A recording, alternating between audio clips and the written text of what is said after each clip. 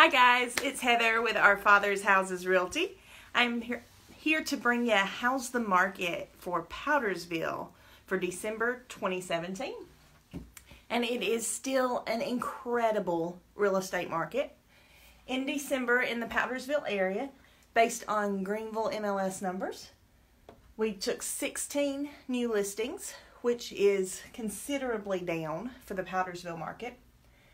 Average sales price of $256,149, which is up a little. Days on market, an average of 78, which is up by about 10 days. It's bad that we took so few because we still have a crazy amount of buyers looking and there's nothing new for them to look at. But it's decent that the days on market are up because that means they're buying houses that have been sitting. Since there's nothing else to look at, they're giving a second glance to some of the existing inventory. So that's good for our sellers that have been waiting a few weeks to sell. Total number of listings available is down slightly because we only took 16 listings, but we still sold 26 homes. And that didn't change much, even though the new inventory changed.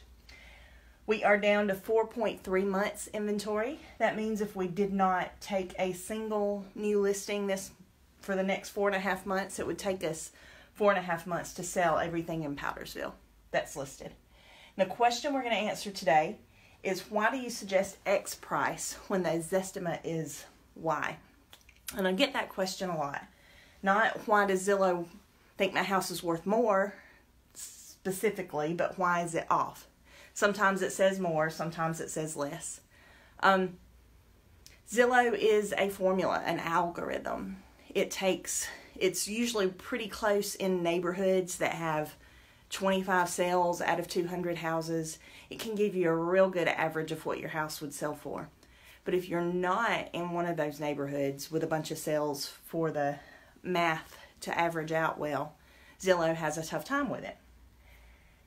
Realistically, about 80% of the time it's within 20% of your value, which is a good number if you're just curious.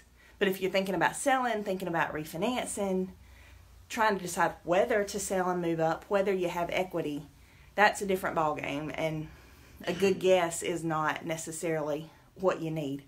You need to talk to a professional that can take into consideration all factors and look up solds that are serious comps for your house, that have the same amenities, that have the same drawbacks, that have the same buyer market.